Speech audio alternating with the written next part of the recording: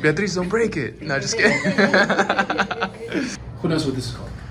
Exactly. I have more than one. I design it, as you see here, and then you 3D print it. That's when I show you outside. Look with the base, right, that you can hold onto it, kind of like an ice cream cone. Okay, so I'm gonna show you how to make that feature. So I did a sketch. Everyone, welcome to Pipeline Design and Engineering. Just an overview of what we're gonna do today. We're gonna show you what it's like to be a mechanical engineer. Why is a warehouse important? Because when you design something on the computer, you gotta bring it to life. Who knows what this is called? Exactly, right? So I actually designed this. It's one of the projects when I joined this company as a junior engineer, and it's got some different features that I designed. And I wish I had more than one.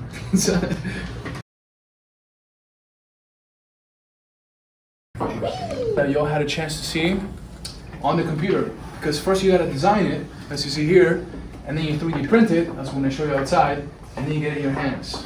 This is a program called CAD, as we showed before. And then you start adding different features. Like this is the fidget spinner, the triangle here that you're looking at.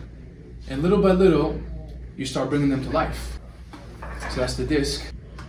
And piece by piece, you start making them. You want to take a seat? So let's not judge her. This is her first time using this. You should see my first time. So let's think in 3D, like this. Boom, boom, different planes floating in the air, as you can see. You gotta choose the plane that you want to draw on. Approximately. Who wants to guess? What's the diameter of that disc? Yeah, you want to double click on the dimension, and then you want to type in. Beatriz, don't break it. No, just kidding. So what we do, look with the base, right, that you can hold onto it, kind of like an ice cream cone. Okay. So I'm gonna show you how to make that feature. It's called a revolve. Did everyone see that? So I did a sketch, revolve, and we bring it to life. Boom. See? Oh. The mouse is better. Yeah, right there. The school that you go to, do you have 3D printers? No, not yet. Maybe we should write some grants or something like that to get 3D printers. We might be having one next year. Which brings me to our next point, which is not about engineering necessarily. The value knowing how to write and writing a good letter for scholarships and requesting things. If you develop that skill later on in life, you can be deadly. And that's what you want to go for. You want to be able to defend yourself. No one ever tells students why they should write something. It's like, well, you have to do this assignment. Well, why are you writing? Well, you need the grade. It's like, no. You need to learn to think. Because thinking makes you act effectively in the world. Thinking makes you win the battles you undertake. And those could be battles for good things. If you can think and speak and write, you are absolutely deadly. And okay, 3D printers, here they are.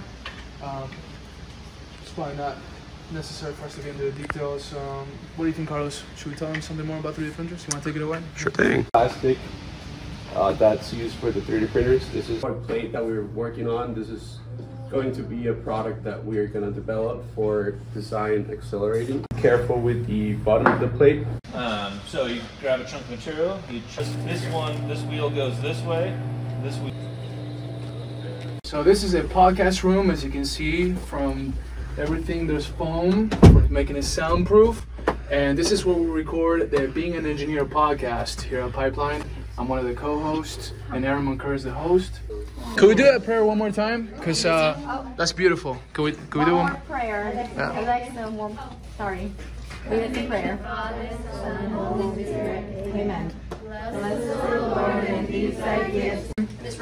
Miss Romero, she had a good question, which was? For advanced engineering classes. These are calipers? So these are calipers. The reason why I chose this is because I love entrepreneurship. I love inventing things, and that's why I chose mechanical engineering. I would like to work at the hospital and help the babies that are premature.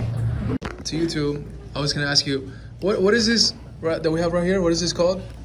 What does this do? A tortilla maker, right? Yeah.